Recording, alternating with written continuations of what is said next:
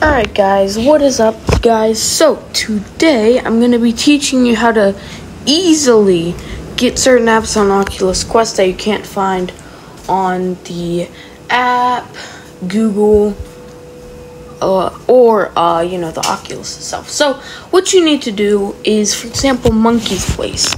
See, you can't actually go to the official website and download it. You see things like sidequest. Well, there actually is no way to get around sidequest, which is what I recommend using. So, what you have to do is hit the link, make sure it's purple and it's sidequest, official. It'll bring you here, so you might be like, well, what do I do now? You hit download app Oculus. Then it'll ask if it can bring you to the official website of Oculus or the app